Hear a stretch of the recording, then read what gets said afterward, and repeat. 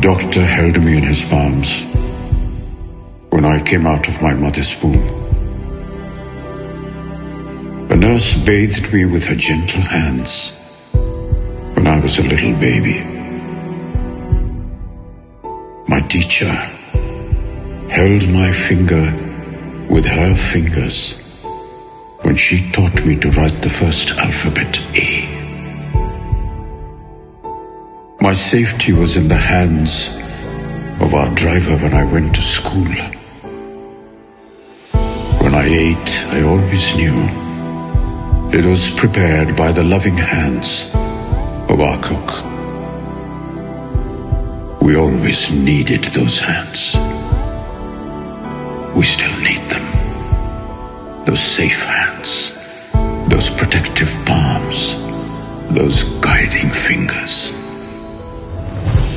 Today, hand washing and social distancing has become paramount for our safety. So hands folded, I implore you, let us not wash our hands of humanity.